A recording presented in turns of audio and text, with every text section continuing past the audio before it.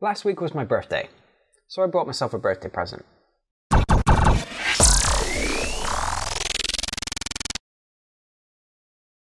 So yes, as I said, last week was in fact my birthday. I am now 24 years old, so I spent the weekend down in Hong Kong and I did something I rarely ever do. I bought myself a new lens. Now, I showed you the lens up at the beginning. This is the Sigma 24-105 f4 DG OS HSM Art Series lens.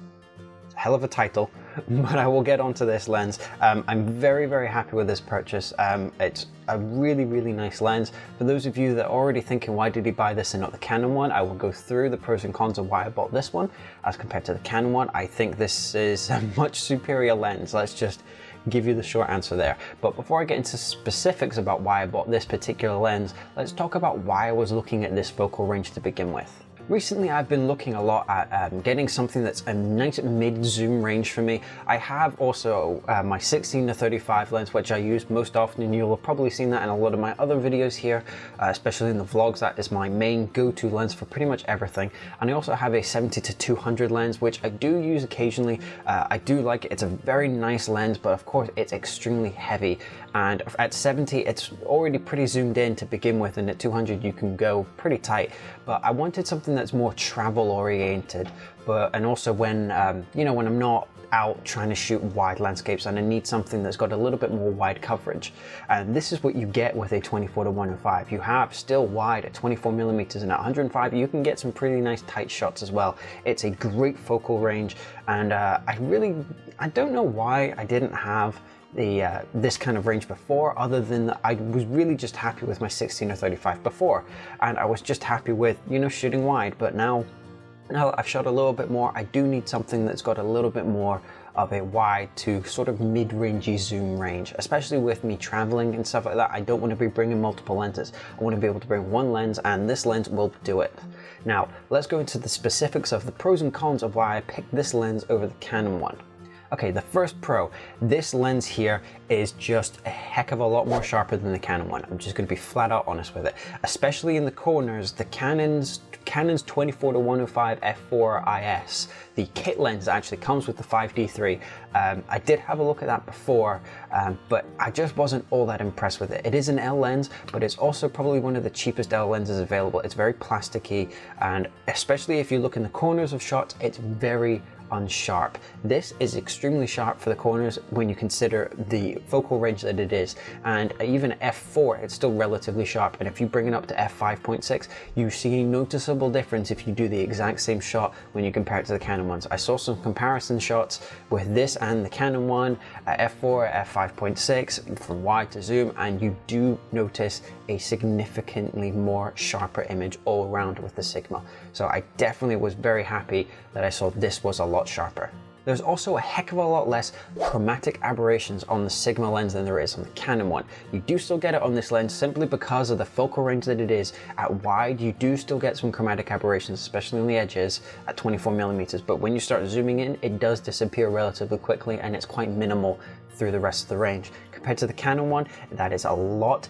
Do actually get a lot of chromatic aberrations, especially all the way through the focal range. You do notice it at 105 and 24. Of course, it is removed fairly quickly in places like Lightroom because it will do it automatically with one little click, but it's nice to know that this lens just doesn't have as much chromatic aberration as the Canon one. I was genuinely impressed with the autofocus speed on this lens. When I actually looked at this lens inside the camera shop in Hong Kong, I had it on my 5D3, and that is it's not exactly the fastest autofocusing camera that's out there, but it is pretty quick. I wouldn't exactly call it slow, and when I had this on it, I was very impressed with just how fast it was focusing, and I was zooming in and out of the focal range all the time, and it was really zooming in and focusing really well, and I was very genuinely impressed by the autofocus speed on this.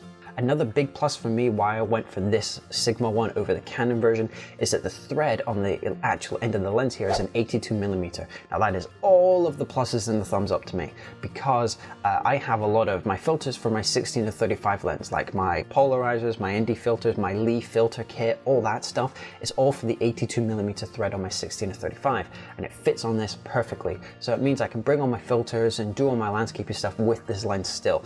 And I actually have a couple of little projects and little shots shots that I want to be doing, and this will definitely fit the bill. And I was very happy when it had the 82mm thread. When I saw that, I was very, very happy, and that was actually one of the pluses for me, a significant pro for me for picking the Sigma lens over the Canon one. Now the Canon has this as well, but I also wanted to talk about it very briefly. This has OS, their optical stabilization. Now the Canon version is called IS, and that's great for video and also some low light situations, but mostly for video, and that's what I will be using this lens for. I have a couple of video projects lined up in my head that I want to be shooting in the near future, and this will definitely come into play, especially if you need to do any freeform handheld shots. That'll be great for this kind of thing. I was very happy that it actually included optical stabilization as well, because that was a big fear that the Canon one will have IS and this one wouldn't. So I was very happy that it has that. Compared to the Canon lens at 24mm, this Sigma has a lot less distortion on the wide angle.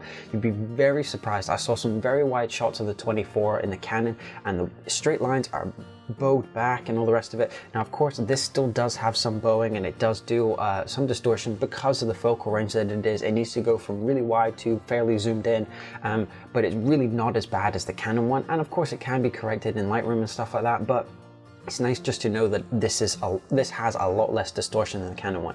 It's just significantly different. So I was very happy that it has less distortion. Speaking of Lightroom, I've mentioned it a couple of times in this video, this lens now also has a lens profile that came in Lightroom 5.4, I think. So it's fairly recent. This lens came out in October, November kind of time last year in 2013, and it's only recently in the last month or so. We're now in July. I think it was only about 2 months ago that a lens profile came out for this lens in Lightroom. So that was, I'm quite surprised it took that long. I don't know, but happy that I actually got that, and that was it wasn't exactly a big plus, but it was good to know that there is now a lens profile for it, so it can correct all the distortions and stuff, as I said before, in Lightroom with one nice little click. One of the big reasons why I picked the Sigma lens over the Canon one is the build quality. This is built like a brick house when you compare it to the Canon one. The Canon one, although it is an L lens, it's very plasticky. It doesn't feel all that great in your hands. It's very strange that it is an L lens, but it's also probably one of the cheapest L lenses available. It is a kit lens after all. It's not to knock it, it's still a decent lens, but when you compare it against the Sigma one, it's a night and day difference, and especially when you compare it in terms of build quality. This is full metal body housing. It's strong. You do get the feeling that this will be able to you could use this as a weapon kind of thing. It's really nice and tough, but that does come at a price, and that price is weight, and that is where we go on to the cons of this type of lens. So now onto the cons of this lens, and there aren't that many, but the biggest one that most people will recognize is the weight. The Canon lens is around 600 grams, and this Sigma lens is near 800 something. Let me just have a quick look. I do have it written down here on my screen. The Canon lens is 670 grams and the Sigma lens is 885 grams. That is a significant difference, but in what you get in extra weight, you do build up in build quality. This is a lot stronger. So although it is a bit of a con, it does weigh a lot more. When I first picked it up, I did actually go, oh wow, that's actually heavier than I really expected it to be.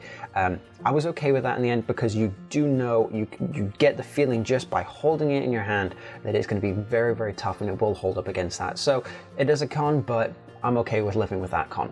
Now, one thing that I was a little bit bummed out that this lens doesn't have that the Canon one does is the Canon 24-105 has a weather sealed. If you actually look on the back of the lenses here, if you've got an L lens, you know what I'm talking about. There's actually like a little rubber seal that goes around the end of it, and then when you attach this to your camera, it creates a nice weather seal. Now this lens, as I said, doesn't have that, and that is a bit of a shame to me, because I do find myself occasionally shooting in drizzle and stuff like that. I've shot up in Scotland and Europe before, and you do just get rain around you and stuff like that. But it's not the end of the world, really. I just have to be more conscious about shooting in the rain with this lens. But, you know, as I said, I'll just be a little bit more conscious about it. So it's not the end of the world. Now, a slight problem that this lens has, as well as the Canon one, is vignetting at f4. Throughout the whole focal range, it does have some vignetting at f4. If you actually compare the shots between the Canon and the Sigma one, when you go up to 5.6, the Sigma one is actually a lot better at vignetting than the Canon one. But, you know, as I say, Lightroom has got profiles to be able to fix all this kind of stuff. The distortion, the vignetting and stuff like that on lenses. It's very easy. It's a nice, easy fix. It's a bit of a shame that it does have vignetting, but as I said, the vignetting is actually better on this than on the Canon one. So that's kind of a con and a pro all at once. The one thing I am bummed about in general about this kind of focal range, zoomy, mid-range zoomy kind of lens is that it does have exterior zooming when you zoom all the way into 105. Now, I'm okay with it, but I do generally like to just keep my lens one size. It may just be because I'm really used to that. I've got that on my 16-35. It doesn't zoom in and out, you know, exterior zooming kind of thing. It doesn't have it with my 70-200 either, but I'm okay with that. It's just that it's a little bit of a problem, especially when you get it. It can actually look a little bit long, especially when you've got your camera body here. It will look a little weird sometimes, especially if you've got the lens hood on it as well. It will start to look really big, and I'm not one of those guys that likes to make himself look really big with his camera. But you know, it's still a con, but almost all lenses in this range have that problem. So that is it for this lens. As you can probably tell by the pros and cons, there's a lot more pros than there are cons for this lens, and even the cons themselves are not that hard to deal with, or the Canon one has it, or even in some cases the cons on this are a lot easier to live with than on the Canons. Now if you want to know more about this lens, a lot more in depth, go check out the F-Stoppers website. They did a really great in-depth review of this, and it covers, you know, all the different aspects of this lens, the different f-stops, focal ranges, all that kind of stuff. They have some great on-image examples of all the stuff that I was talking about, especially like the edge sharpness and stuff like that. They do have a great write-up on that, and they really show a good in-depth review of this lens. It's a very glowing review, but also a lot of the cons that they mentioned I also brought up here. So hopefully if you are interested in checking this lens out, I highly recommend you go check out the F-Stoppers review. I have a link to that review below. I see myself using this lens a lot in the future, especially because it covers that nice in-between focal range that I've been missing from my lens selection. Really just couldn't be happy with this lens.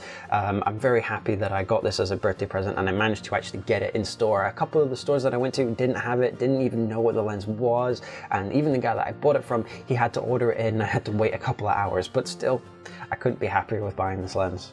I hope you've enjoyed this video, and if you have, please consider giving it a good old thumbs up for me. Like, follow, subscribe to all of the socials down below, links as always, and I've been Craig McCormick, and I'll catch you in the next one.